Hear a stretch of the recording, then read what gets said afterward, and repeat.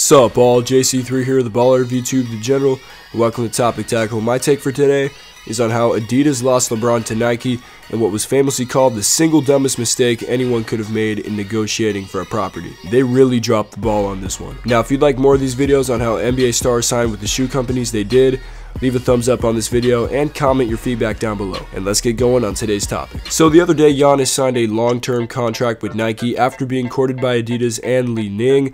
And if you saw my video on how the Greek Freak can make history in the near future, then you would know that I believe he will be the best player in the world when LeBron retires. This would mean that Nike or Jordan brand, which is a subsidiary of Nike, has the best player in the world wearing their shoes since MJ. This potential reality just increases Nike's popularity and overall brand, as it was reported back in 2014 that 72% of players in the NBA wear shoes from Nike or Jordan brand. That number is probably higher now, although Adidas is starting to step its game up in the basketball footwear industry. And with Adidas mentioned, thus begins how LeBron was on the verge of sporting the three stripes instead of the swoosh for his career. To understand this story, we have to become familiar with Sonny Vaccaro. His career was covered in the ESPN 30 for 30 film Soul Man, which released in 2015, but here are some of the brief details if you didn't see the documentary. Basically, this dude defied the norm of waiting for young basketball players to turn professional until a company would even consider offering them a contract. Vaccaro would connect with high school basketball players through the Dapper Dan Classic, which kicked off in 1965. You could think of this as the McDonald's All-American game before it was called that. He eventually made his way to Nike, where his goal was to land a signature athlete from the 1984 draft class, and while virtually everyone else wasn't thinking about Michael Jordan, Vaccaro was, and got MJ to come on board with the swoosh. Then he was let go from Nike in 1991 and went to Adidas. He managed to convince 17-year-old Kobe Bryant to sign with the brand,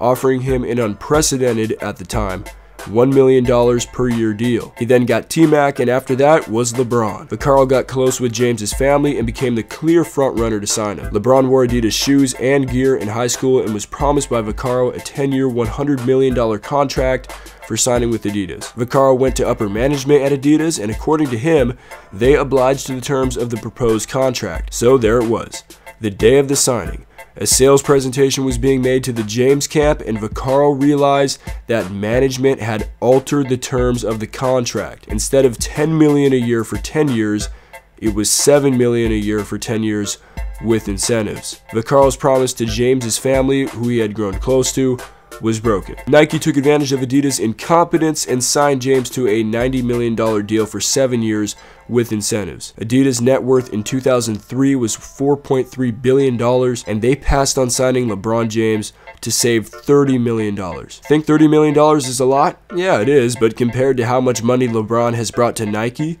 including $340 million from March 2014 to 2015, it's laughable that Adidas chose to not pony up the money. Anyway, LeBron signed a lifetime deal with Nike back in December of 2015, worth north of $1 billion.